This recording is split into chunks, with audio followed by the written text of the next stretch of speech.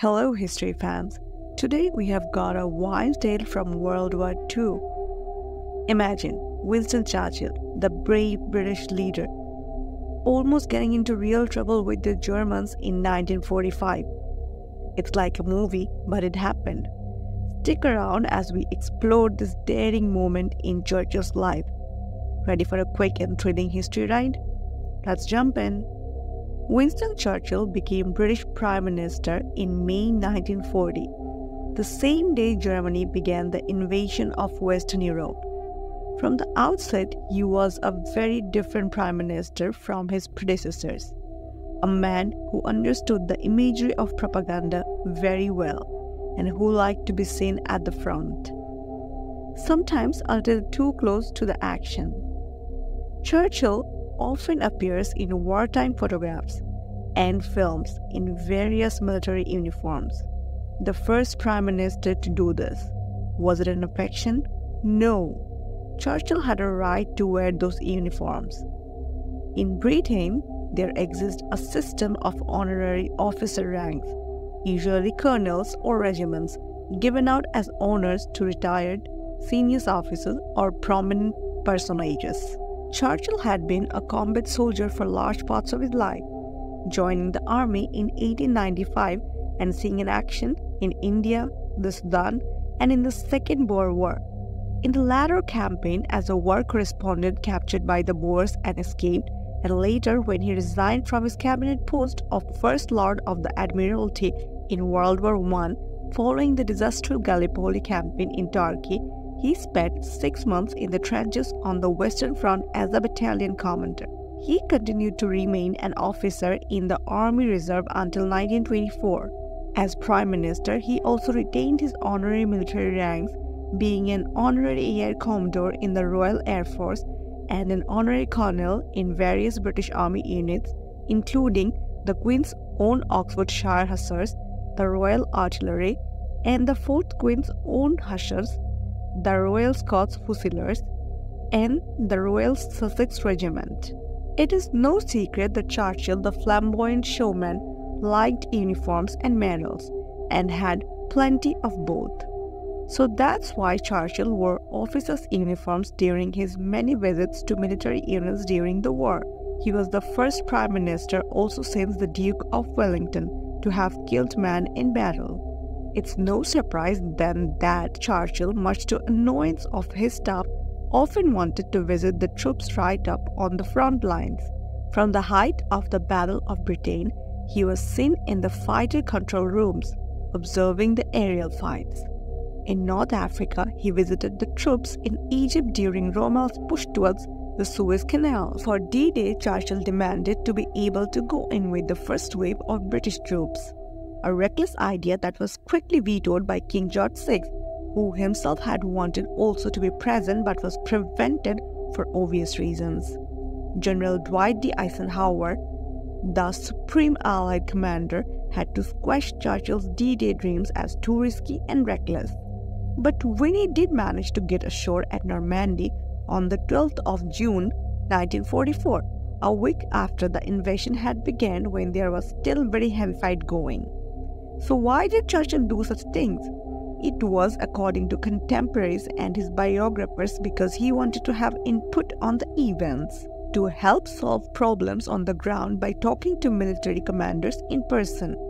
These visits also fulfilled Churchill's romantic conception of a war leader at the scene of action, and it is fair to say that his visible inspirational presence, dressed in his variety of military uniforms, was held in genuine affection by officers and men alike. But it was inevitable that the Churchill moth would one day fly too close to the flame. The British Prime Minister was nearly killed by the Germans in March 1945 from one of the most famous operations of the war, the crossing of the River Rhine.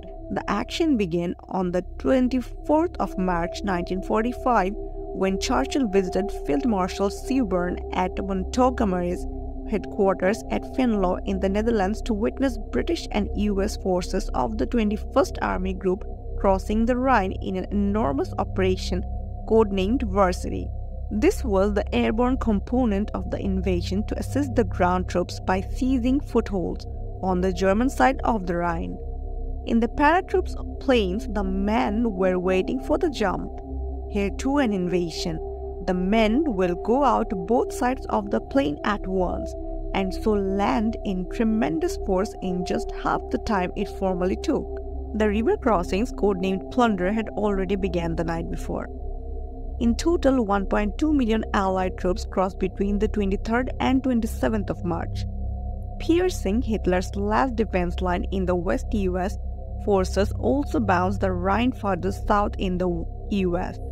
12th Army Group sector, where American troops had already beaten Monty by one day, getting across the river on the 22nd of March. On the 25th of March, Churchill visited the headquarters of the Allied Supreme Commander, General Eisenhower, with Monty in tow. During their conversation, Eisenhower told Churchill of a house 10 miles away on the west bank of the Rhine that had begun sandbagged by the American troops. The house offered an excellent vantage point to observe the German side of the river, this area not yet having been fully occupied by the Allied forces. Eisenhower proposed a visit, and Churchill leapt at the opportunity. They piled into stuffed cars and drove to the large house in the town of Budok. Sitting in the house's balcony, Churchill scanned the far bank 400 yards away with his binoculars. He could see flat meadows, and officers reported that no German troops appeared to be in evidence. In the distance, Churchill could see RAF planes pounding German positions. Eisenhower had to leave for other business, and shortly afterwards Churchill noticed an American landing craft mooring below the house. He turned to Monty and said, "Why didn't they cross over the river for a look?"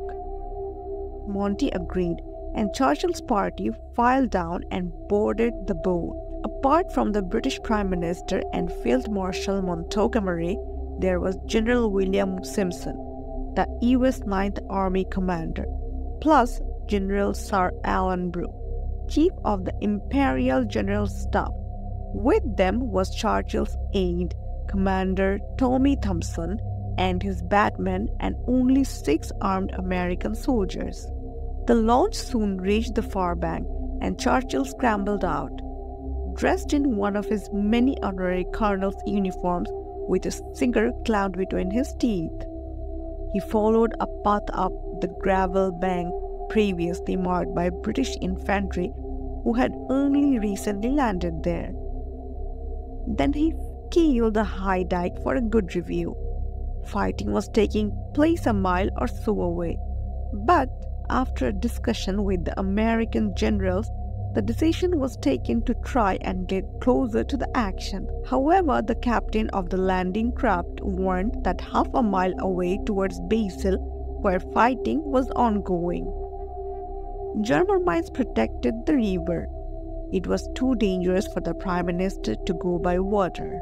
Crossing back over to the west bank of the Rhine, Churchill and his party decided to drive up to Basel.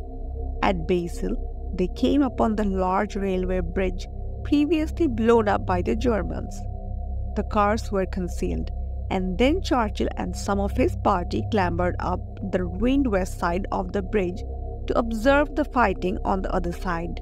Churchill noted incoming German artillery in 4 shell salvos that were falling on the British positions about a mile away. But it appears that the movement on the bridge was spotted by the Germans, for suddenly the guns changed targets and began shelling the breach Churchill was standing on. The first salvo nearly got him. 4 shells landed in the river, only 100 yards or so from where Churchill and his party were on the bridge, denotating in the water and throwing up great clouds of spray.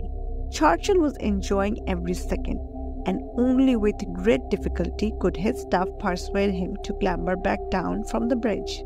A second salvo fell behind Churchill, landing close to where the party's cars were concealed. The decision was taken to leave at once, and in between the barrages, Churchill, Monty, Simpson, and Brooke were led to the cars, which left the area at some speed. It was the closest Churchill managed to get to death or injury in World War II.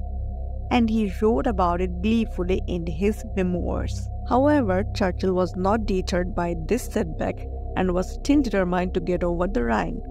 On the 26th of March, the British Second Army Group Commander, Lieutenant General Symons Dempsey, drove the Prime Minister in a jeep over a new pontoon bridge that had been erected by British engineers at Zutphen. As Churchill's little convoy drove off the bridge, they passed a large collection of rather bedraggled German prisoners who had just been captured. The looks of astonishment on their faces as they saw Churchill drive slowly past can well be imagined. Churchill returned across the Rhine later that day aboard a tracked water buffalo amphibious vehicle, marking Churchill's last foray into an active battlefield in World War II. Thanks for joining this thrilling journey through history. If you enjoyed Winston Churchill's close call, don't forget to hit that like button and subscribe for more exciting stories. Feel free to share your thoughts in the comment sections below. And until next time, stay curious and keep exploring the past with us. See you in the next adventure.